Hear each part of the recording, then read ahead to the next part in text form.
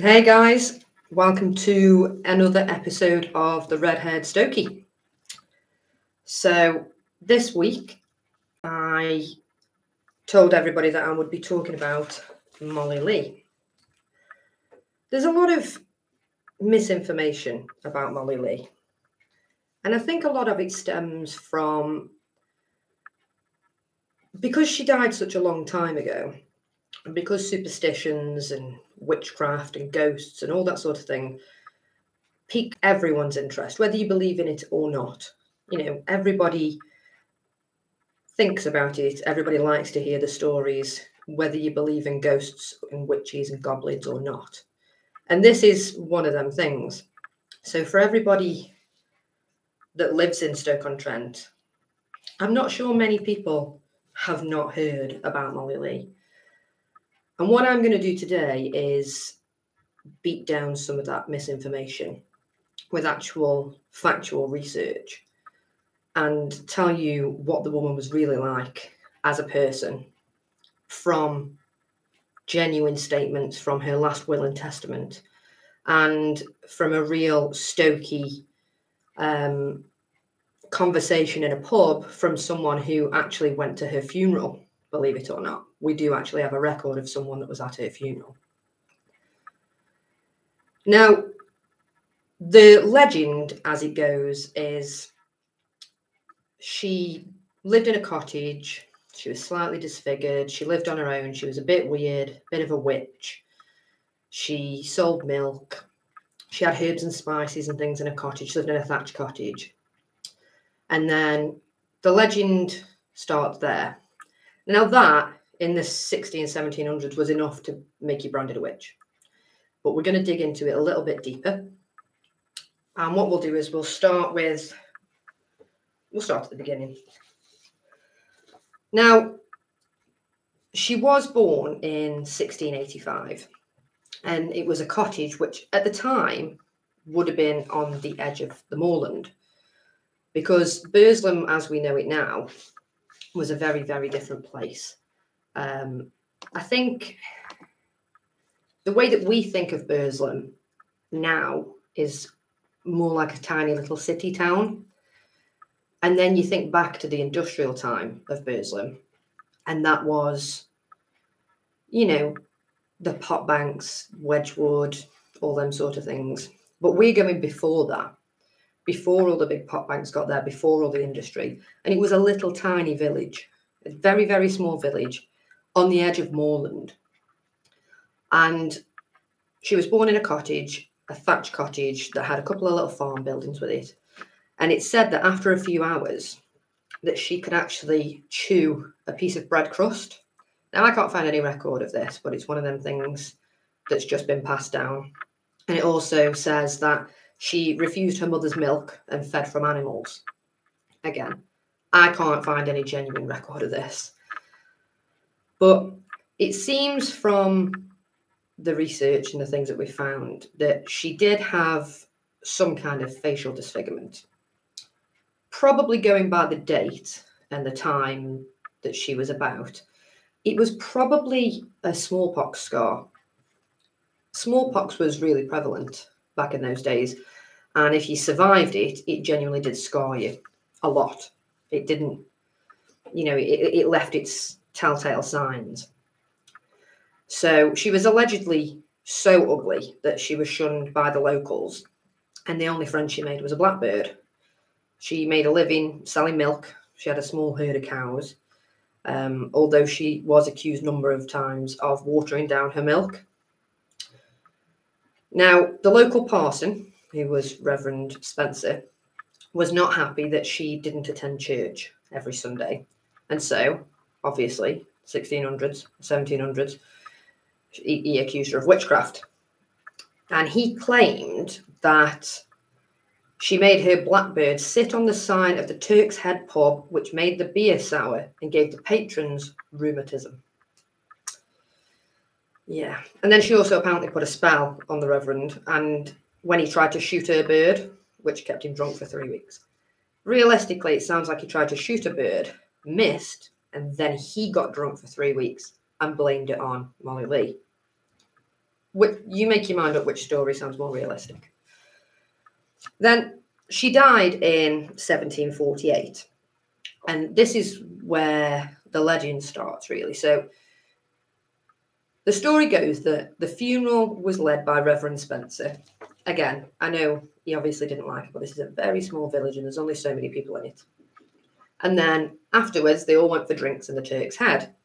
And it sounds like they went for drinks in the Turk's Head for any reason. And then when the party went back to the cottage, now there's no record of why they went back to the cottage, but if Molly's dead and she hadn't got any ancestors or anything like that, any living relatives, maybe they were going back to rob her. You never know. But it seems that she was sitting in her nook by the fire knitting. This is after they buried her. So then Spencer, along with some local clerics, went back to the graveyard, dug her back up at 1 o'clock in the morning, threw her live blackbird in the coffin, and then reburied her north to south, apparently to appease a ghost. That's the legend as it stands. And it all sounds a little bit to me like a woman who was trying to be independent, was living on her own, and the locals didn't like her because she looked a bit different. But, we'll see. The truth about her life is very, very different.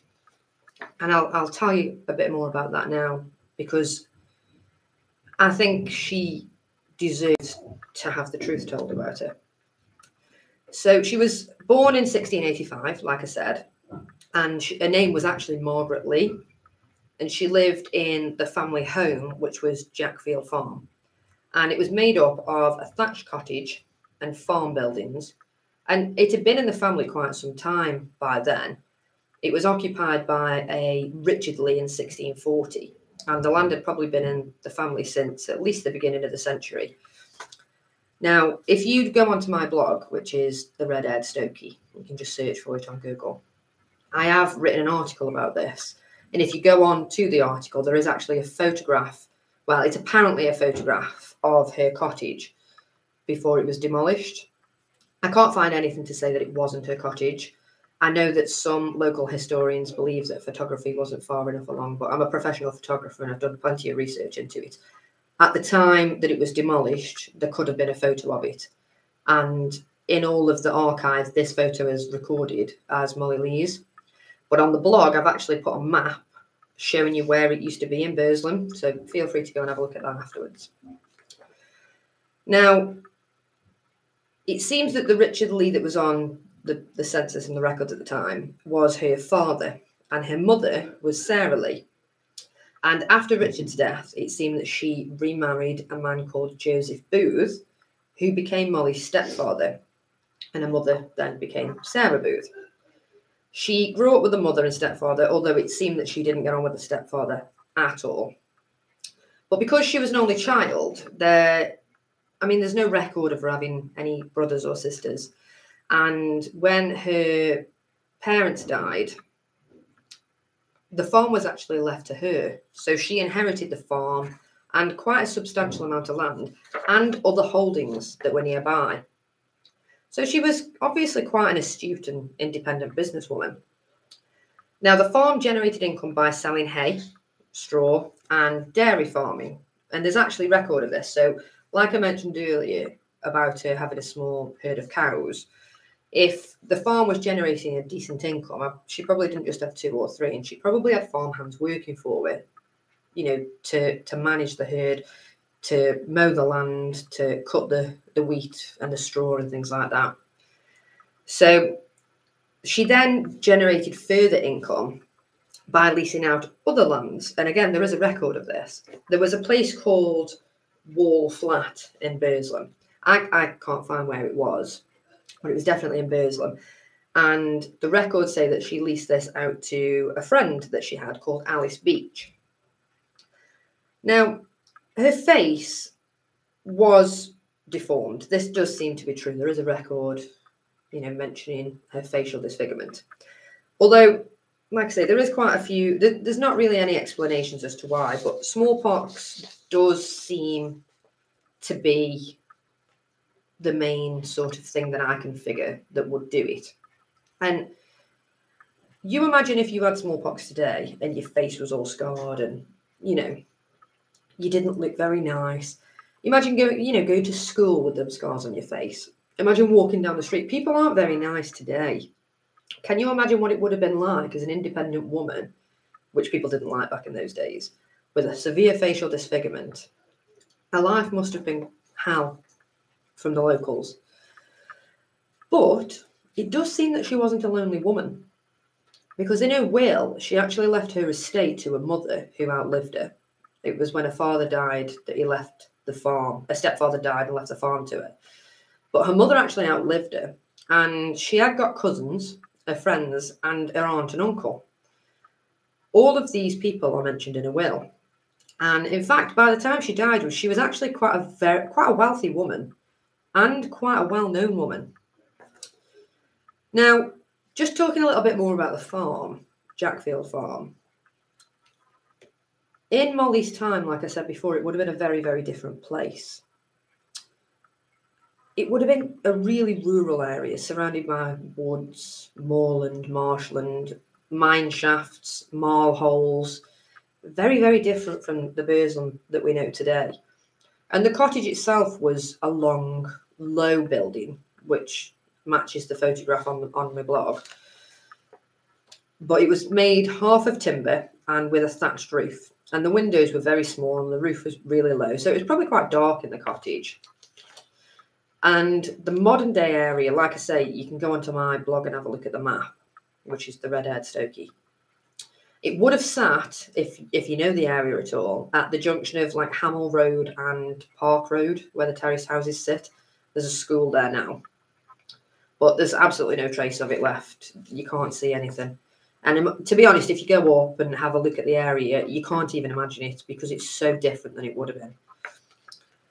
Now, after Molly died in 1748, the farm seems to have ended up in the hands of Joseph Booth. So just to reiterate, her father died and left the farm to her.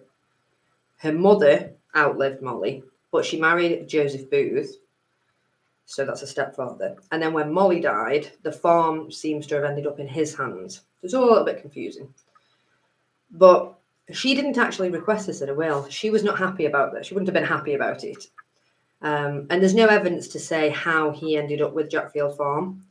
But as far as I can tell, back in the 1700s, men had all the power. So Molly would have probably left the farm to family members, and he would have, gone in and out of the law and probably ended up with it because that's what they did. But by 1670, so she died in 1748, and by 1670, the estate was held by the Bennett family. And by the late 1830s, when it was still standing, John Bennett was the owner as well as the occupier. And we don't know when the farm was built, but we know that early 1600s, it was a farm. But we do know that it was demolished in 1894. And after being in the family for so many years, she was actually the last of that family line because she was unmarried, she was child-free. And when her mum and stepdad died, the farm would have been sold. And that's how it ended up in a different family.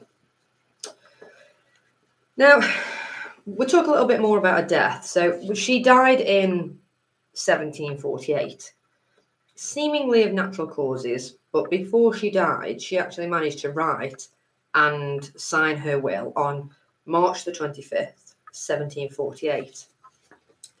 She was buried on the 1st of April, and her funeral was led by the Reverend Spencer, who it seems, like I mentioned earlier, was quite the drinker, which probably started a lot of the problems. Now, as I mentioned before, there is actually a record of a person who went to Molly Leigh's funeral, and he could remember what happened there. He was a relative of Molly, and his name was Ralph Lee. He was 82 at the time of the conversation, and the conversation was had with a man called John Talwright, who was 70 at the time. Now, in 1810, a man called John Ward wrote a record verbatim of the two men talking in Burslem Marketplace. They then moved to the Turk's Head, bought around a gin and talked about many, many things, one of which was Molly's funeral. Now, on my blog, you can go and read it word for word. If you're not from Stoke, I really wouldn't bother, because it is the broadest Stoke accent and it's difficult to read even for someone like me who is Stokey through and through. And the conversation is on my blog word for word, and it was from John Ward's book, The Borough of Stoke-on-Trent, which was written in 1810. I'm going to give you like a rough go through of it for you guys that are listening. But again, please go and read it on the blog because it's really good. So we've got Talwright who's saying, do you remember your cousin Peggy who lived at Jackfart Farm and they buried her crossways in the churchyard? I remember when I was younger, scampered at a pretty rate past the church, frightened of seeing a ghost, basically. And Lee replies, me think there has been sure and something as a ghost were fast enough, lad. I think it says. I like I said, I'm not very good with it. Please go and read it. But what it basically says is when they buried her and they laid her quiet enough in the grave and she was east to west, but when they got back to the hammer, there were a scattering among the bearers, because when they went into the house, they'd seen her sitting in the nook, knitting it at a fair rate. He says, I didn't see it myself, but Parson Spencer was first, what a shock. And he basically said that they need to lay her body the other way to put her to rest. So he went and got the clerk and the Saxon, and with a lantern and a candle, they dug up the coffin, dug the grave crossways, and laid her in. And apparently that was enough to lay a ghost to rest. I'm not going to keep trying to read that because a lot of it actually doesn't make any sense. But if you're good at reading Broad Stokie, please go ahead. But so from what I can gather, Parson Spencer was the first person in the cottage, and apparently he saw her in the corner knitting away in a rocking chair. It says here though that the old parson rather liked to drink. He was fond of a drop of drink and was sure of himself, and the bearers were fuddled because they hadn't seen it, but they were sober. So who knows? But this is why she's buried the wrong way. And this is actually a record, and this is a guy who was genuinely at her funeral. And it says, your Aunt Molly would be buried crossways, your cousin, blah, blah, blah. And then it says, and then a tombstone was built as it stands, crossways. And he says, yeah, to be sure it were a queer concern. I suppose it were an April Fool's job. And then he put, yeah, sure, it was April the 1st, just 2 years after the Scotch rebels coming as far as Bagnall. That's a different story. But that's interesting. Now, we know that her funeral was on April the 1st. Was this an April Fool's joke? Was this Parson Spencer's way of getting back at Molly after she died? I feel like she's probably really annoyed him during her lifetime because she was wealthy, she was well known, she was ugly in a, like I said about her face being deformed. But she had enough money and enough power that I'm assuming he didn't have any power over her. And I bet he didn't like that. As a man in the 1700s, I can't imagine that he liked that. I can't imagine that he would have taken to that kindly. But there was nothing he could do about it. She just lived a life. She got on with it. She amassed more wealth. She must have been quite the employer in the area, because bearing in mind she got a farm, she got a couple of other bits of land, a couple of other buildings that people would have had to maintain. She would have had builders, farm labourers, farm hands, people taking things to market. She wouldn't have been able to do all of this herself, and she didn't have any family really that would have helped. There wasn't really any men. She didn't have any kids. She didn't have any brothers or sisters. And that's the only thing I can think, really. But there are a few things to take away from this conversation. The first thing is that they actually called her Peggy, which is short for Margaret. And this gives quite a feeling of familiarity.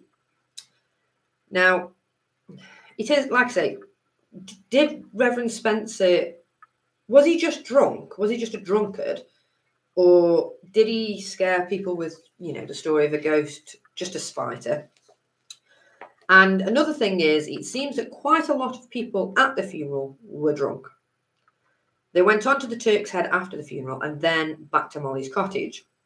And like I say, I'm not convinced. I think Reverend Spencer did it to wind people up. And I think in a small little village like that back in them days, anything would have scared them. They were dead superstitious. But the story of the Reverend and the local Clark and Saxon digging her up and turning her around is actually very unlikely, because it would have been illegal for them to do it without the relevant documents and a court case at the Court of Chancery. And it seems that people were just really superstitious. But he was drunk and he hated her. So, did he? Probably. He probably did, didn't he? Let's be honest. Now, the tombstone, and if anybody have actually been to Molly Leigh's grave in Burslem, you see the big, huge tombstone. That would have been erected quite a reasonable amount of time after a death, because in those days, the stone would have been hand-cut and shaped by stonemasons and then had to be transported to the site. But it wasn't a quick thing. And this would have all taken time, and it would have been very expensive. And one of the things that we've always said about Molly Leigh's grave is, if she was just a witch and nobody liked her, why did she have such a big, elaborate stone tombstone? Because it wouldn't have been cheap. But because she was a landowning woman, and because she had this wealth, that does explain that. And the reason for a grave facing the other way, it's probably nothing to do with witchcraft at all. If Reverend Spencer had genuinely accused her of being a witch, and he genuinely thought she was a witch, she couldn't have been buried in consecrated ground. She couldn't have been buried in the churchyard. And I think the reality of it is, people were just buried where it was convenient. It's not unusual for old graves to face different ways. And there's lots of examples of this across the country. If you go into most, I'm talking like old village churchyards, what you'll find is that a lot of the graves face different ways. It's only probably starting in the Victorian times, and when they started opening up like local crematoriums and specific graveyards without churches, that they started laying everybody uniform, and that was only because it could fit them in. But moving on to her will, there wasn't really a record of much of this, and I don't think many people had actually done the research, but her will has existed this whole time, and it's actually been privately owned for the last 200 years. Someone had actually got this in their home, and I don't know if they knew what they got, but eventually it was returned to Stoke-on-Trent. And you can find a typed up copy of it with all of her assets and all the things that she bequeathed to people.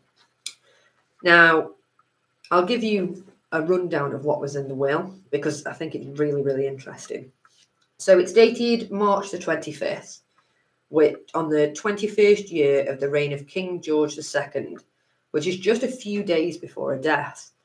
And she, like I say, she was buried on the 1st of April in 1748.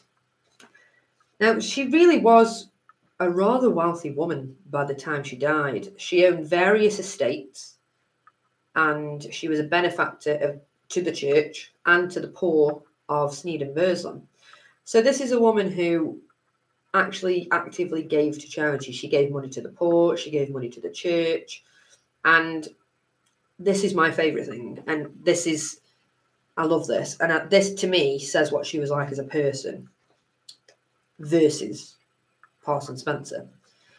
She left profits from her lands and 46 penny loaves of bread yearly to be distributed amongst such of the poor inhabitants and the widows for the time living within the hamlet of Sneyd and Burslem.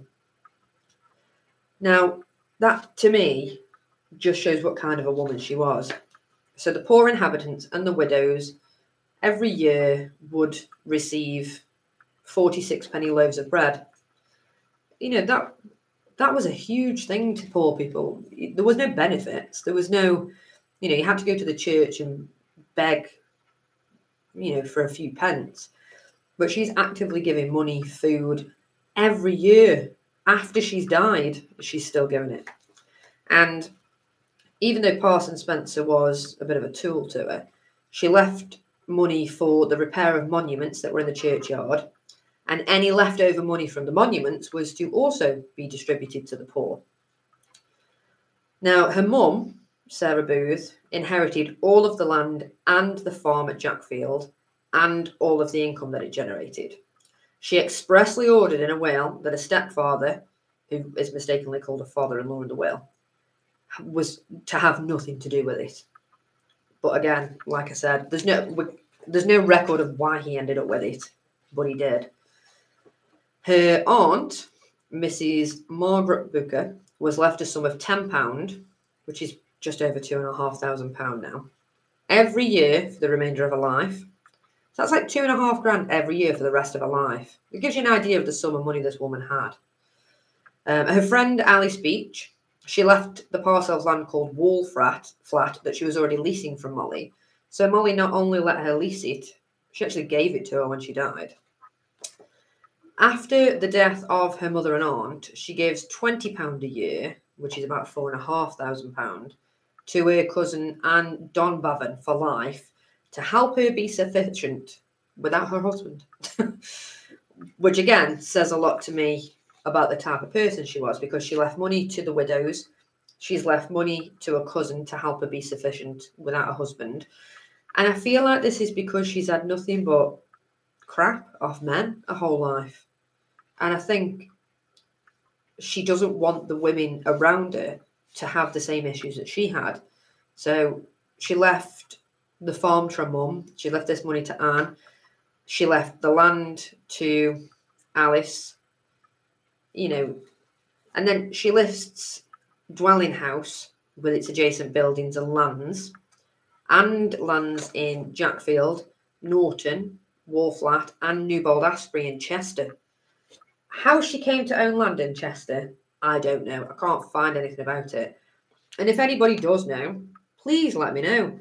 Because for this woman who has been accused of being a witch for the last 200 odd years, has land across the country.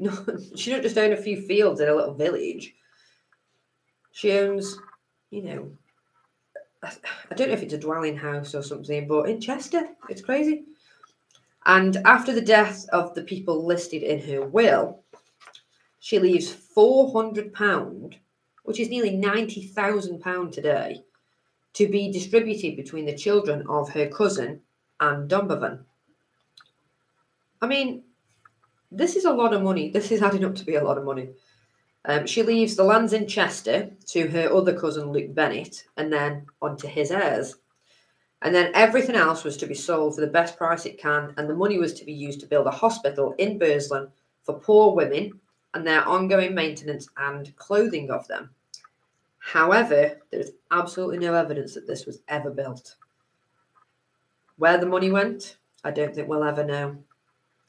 And then she also left, I think it was a silver plate and some, you know, utensils to her mother and a gold mourning ring. To just a few other people in the family got a few little bits and bobs.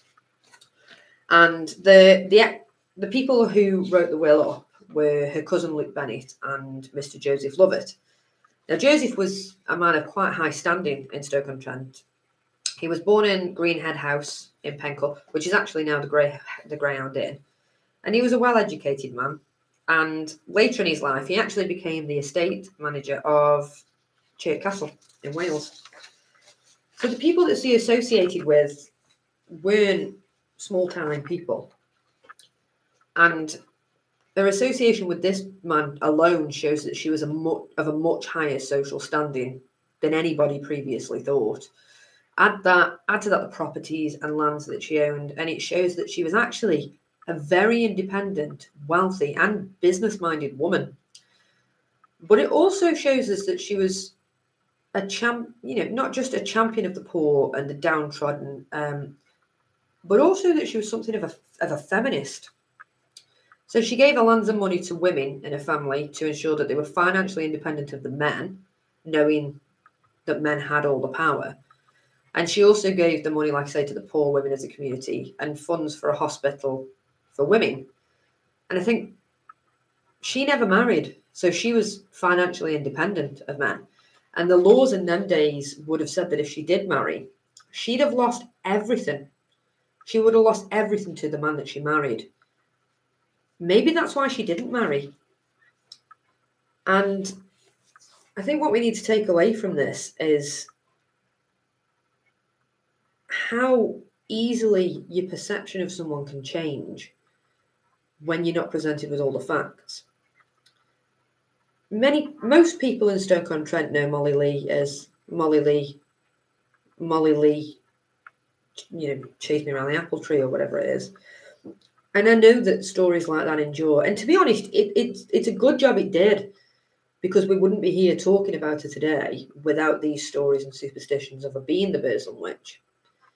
But I'm glad that we finally know the truth about it. I'm glad that we finally realised that actually she was awesome.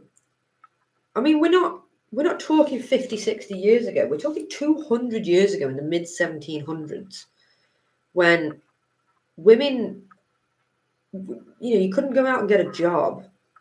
You couldn't be financially independent. You were born, you worked in the fields, you became a servant, you married, you went from your father's house to your husband's house, and then you had kids and they did the same. That was just the way of life. But Molly didn't. And I think I would like to know more about her dad, because I feel like he probably was a good influence on her. And the fact that he left the farm to her, he must have realised that she could run it. And I would also love to know if she amassed all of this wealth and lands and property herself, because it doesn't seem that any of it was passed down to her. So all of the bits of land that she owned, all of the houses, all of the estates that she owned were hers.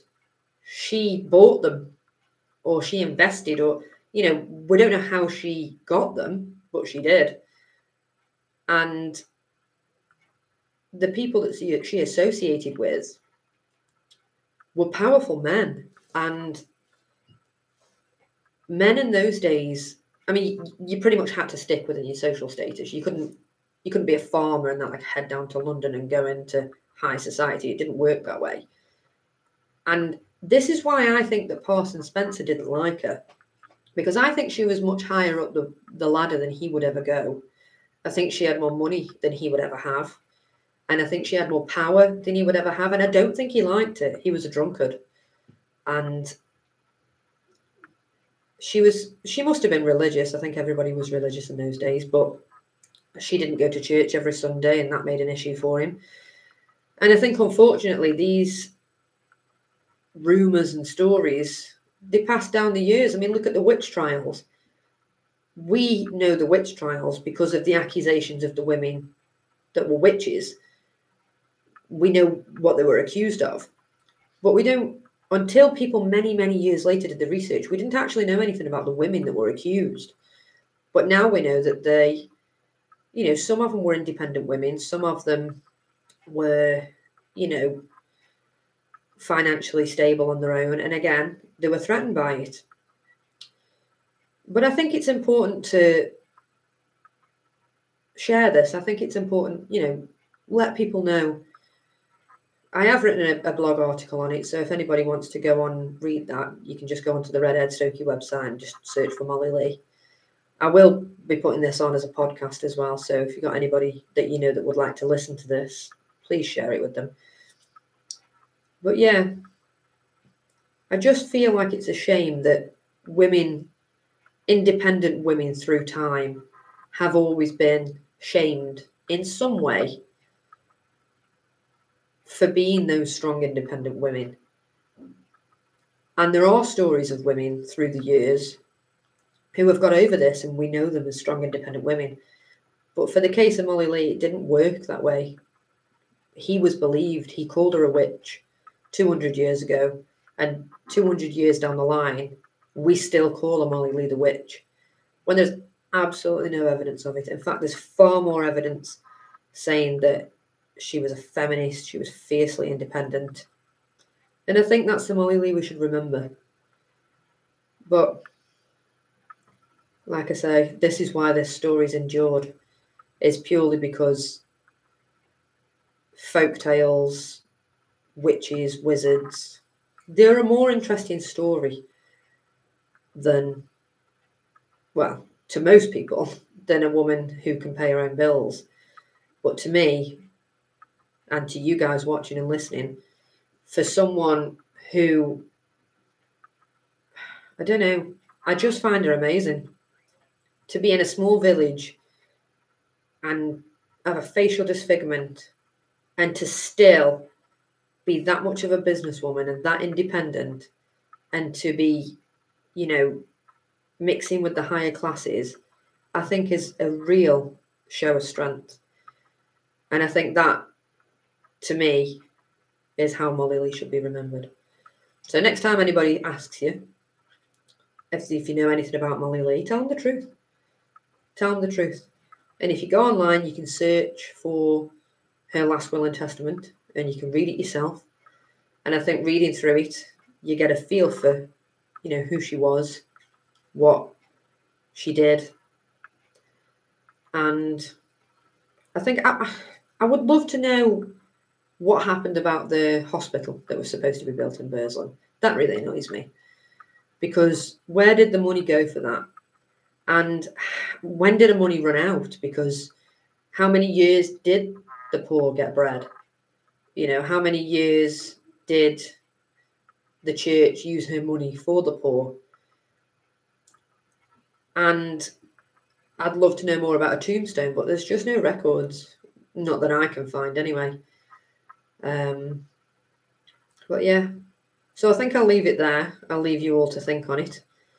If anybody's, you know, got any questions or any information, or if there's anything at all that anybody would like to add to this, please do contact me.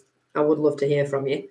You can contact me at the Red Haired Stokie.co.uk. All my information and details are on there. You can also sign up to the newsletter on my website, so you can get any articles that I write. You can sign up on YouTube. And I do this show every week on a Thursday about some Staffordshire history topic or another. So thank you very much for joining me. But yeah, I'm going to leave it there. And that's the truth about Molly Leigh, the Burslem Witch. So yeah, thank you very much for joining me.